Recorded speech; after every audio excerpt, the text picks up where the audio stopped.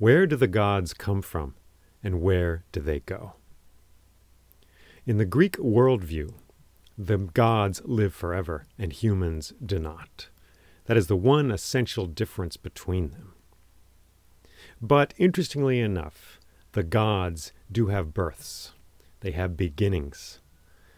This is the Crane Bag Podcast, and my name is Jay Leeming. Today we're going to explore the birth of Athena, the gray-eyed goddess of beauty and strategy and wisdom, who was the guardian of many things, including the city of Athens. Thank you for joining me. Let us begin.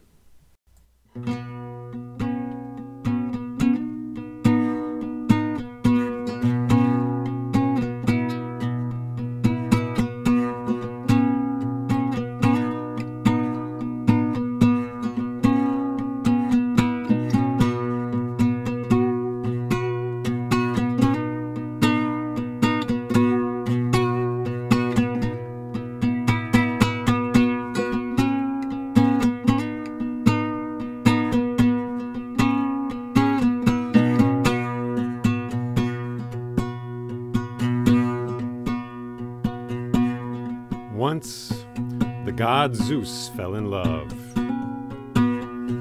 Yes, indeed, the gods can fall in love. And perhaps they fall in love in a deeper and more intense way than mortals know.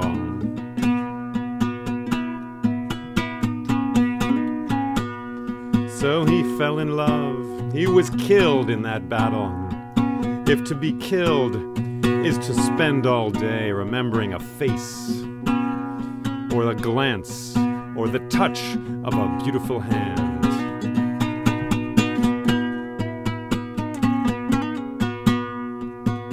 And the goddess he fell in love with was known as Metis.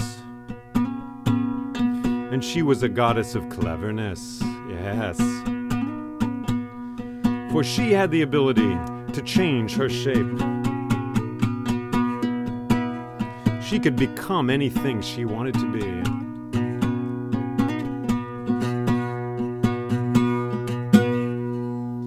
And she taught this skill to Zeus.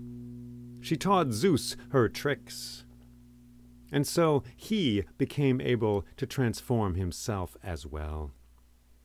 And so they would meet in Olympus as god and goddess. But then they would go off together, and they would spend time together, not as god and goddess, but as stallion and mare. Or they would become two wolves racing across a snowy field in winter. Or they would become two eels or two snakes enjoying the delicious dry infinity of skin when they rubbed themselves together. They enjoyed the delights of love as fish, as cockroaches, as spiders, as snails, as tigers running madly through the jungle. And then, always, they returned to Olympus as god and goddess, and were welcomed there. So they seemed happy together. But Zeus, nevertheless, had a wandering eye. And one day, in Olympus, he was walking along, and he came to a well, and at that well there was a goddess. And she was drawing water from that well. She was pulling a bucket of cool, crashing water out of that well. Her name was Hera. And Zeus looked at her, and he looked in her eyes, and there was a fire in those eyes. And there was coolness in the water of the bucket, and he saw the distance between these two things and how she embraced these distances. And he liked this. And he looked deep into her eyes, and she looked back. And then she frowned and picked up her bucket and walked away. So Zeus walked away as well, but he could not shake the vision of Hera from his mind. Often he would remember her by day and by night. And soon after that, he and Metis did spend some time together.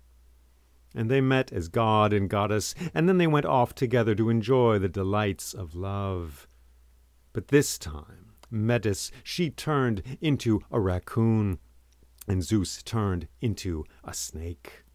And then she turned into a fish from the sea, a salmon, and he turned into a spider. And she turned into a peacock, and he turned into an ant.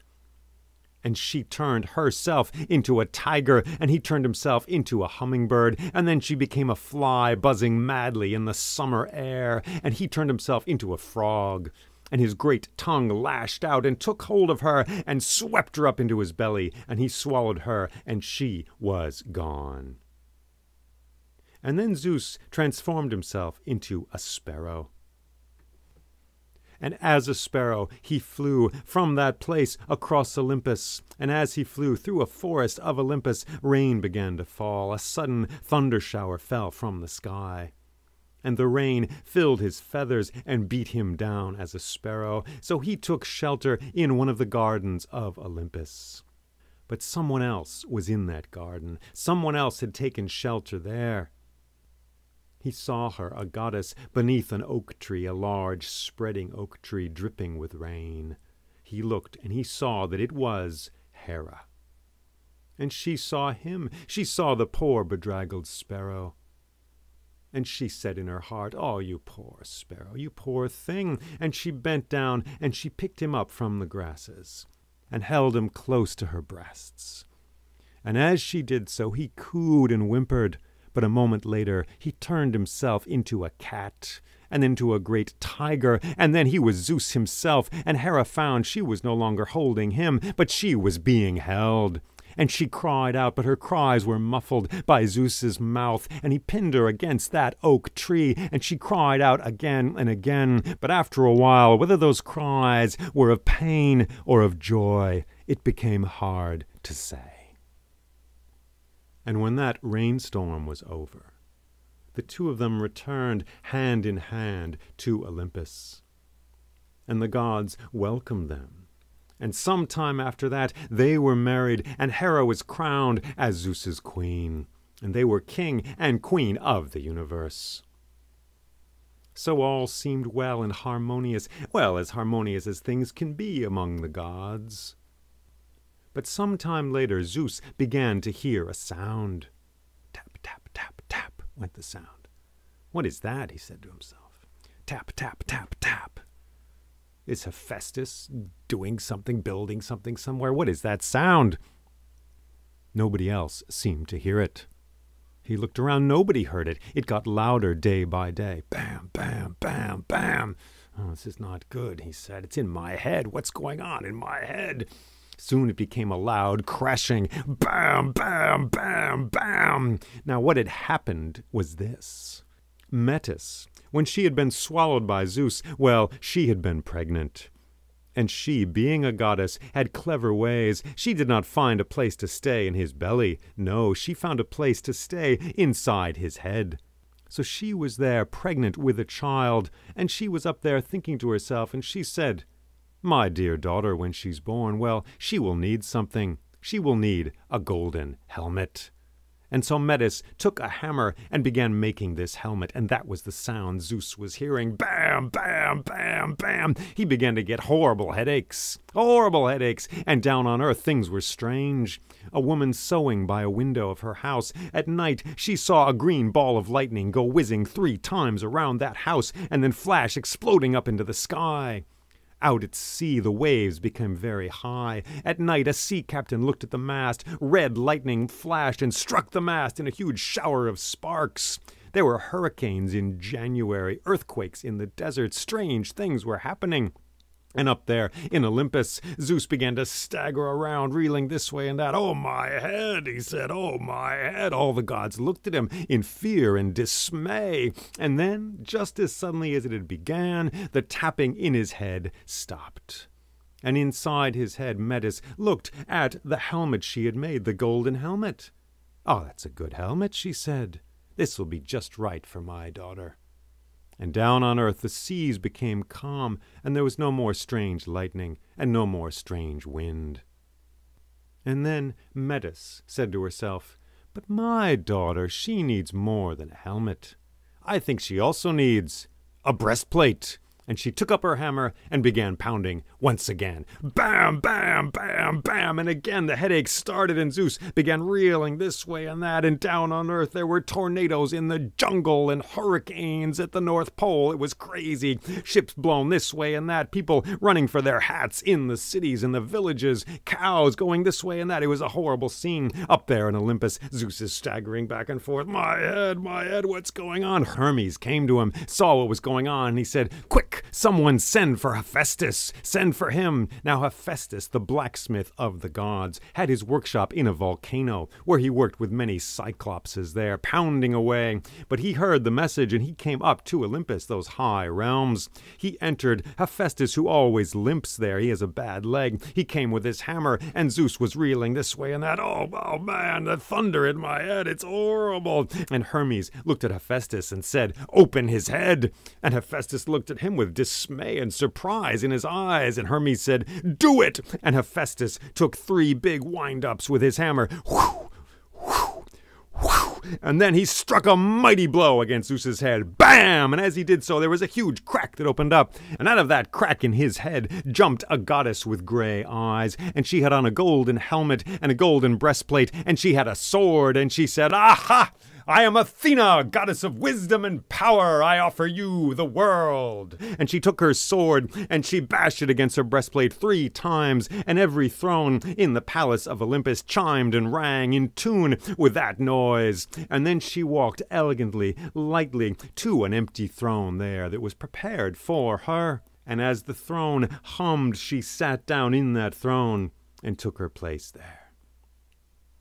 And all the gods looked at her in amazement. And Zeus's head knit itself up again into one piece. And he stood up and felt a little better, a little better. And the gods looked at Athena, who seemed to glow with this light of having just been born. And they accepted her, and they nodded their heads, for they had seen that she was destined to take her place among them. Athena, the beautiful goddess of wisdom and of power. And so the gods welcomed her among them. And things went on as they do among the gods, sometimes stormy, sometimes calm. And Zeus and Hera were the king and the queen of those gods, and all the other gods bowed to them. But every now and then Zeus would say something a little unusual. A thought would come from his mouth, a strange, buzzing, whispery thought, almost like a word scribbled in the air by a little fly. And the gods would look at Zeus strangely, and they would think in their hearts, could that be? And I wonder if. But Zeus would give them an imperious look, and they would be silent, for he was, after all, the king of the gods.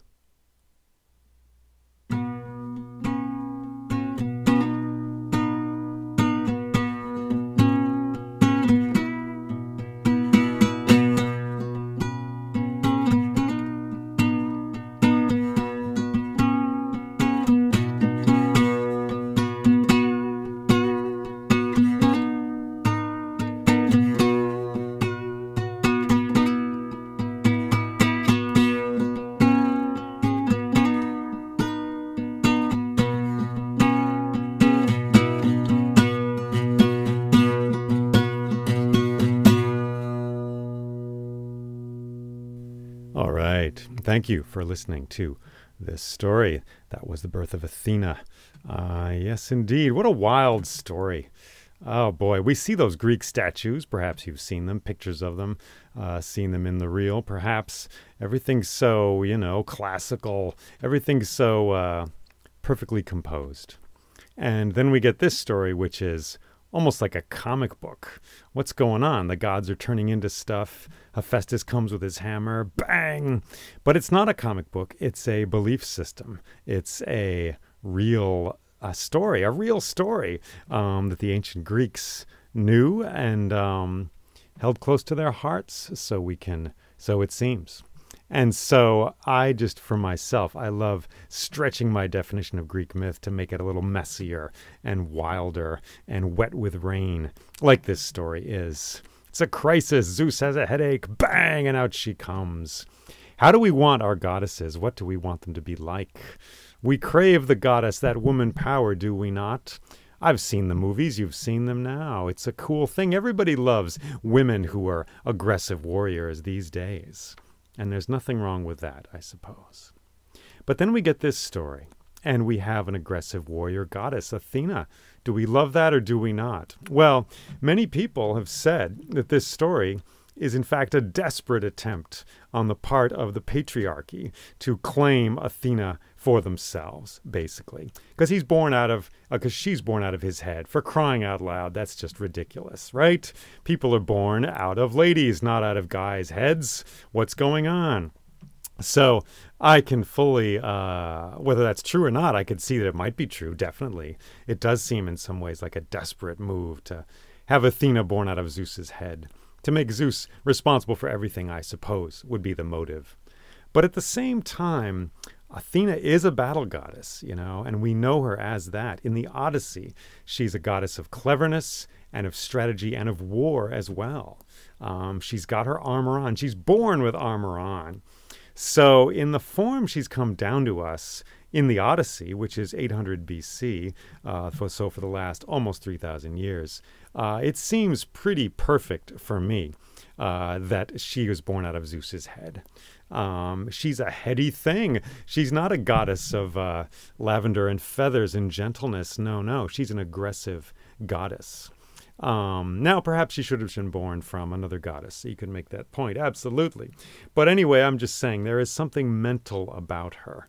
And if you want a goddess, if any of us are seeking a goddess who is more earth-based, I don't know, maybe we shouldn't be looking at Athena at all. Maybe we should be looking at Diana, at someone like that, at Durga in the Indian world, at Freya in the Norse, among the Norse goddesses, at Aphrodite, all goddesses connected perhaps with the earth and the roots of things in a more solid way than Athena, who is nevertheless a goddess of shattering light and swords and armor and breastplates, and aha, she comes. So those are some thoughts about this story, this wild and magical story in which all things change, in which love comes and then departs again, and the gods themselves change their shapes. Thank you for listening to this story. If you can support this podcast, please do so. Those are the beautiful gifts which fuel this enterprise. Fuel? Do we want to talk about fuel? Maybe we want to talk about water and light, how those feed growing things. And storytelling is a live thing. It's a growing thing. And it needs to flourish. And if you are able to support this podcast through Patreon, that's one way to help it to flourish and to get these stories out there. They're not mine. They're yours. They're ours. But I am in a moment and in a place where I'm able to share them with you. And we can find out, all of us, what we have owned all along. You can find more stories at my website, jayleeming.com, JAYLEEMING.com. And please get in touch if you'd like to with comments about this or any other storytelling things. And what else do I have to say? The elevator in the soul goes to the highest floor, but it goes down to the lowest floor as well. The parking garage, the darkness, the subterranean place where the seeds of new stories grow. And those seeds will flourish, I hope, one day to become plants of unknown leafage, of unknown kinds of plants which will feed and nourish the future. And some of their seeds will be ignored and forgotten and go to the corners of the universe where they are perhaps deeply needed. Thank you for listening to this podcast, and take care.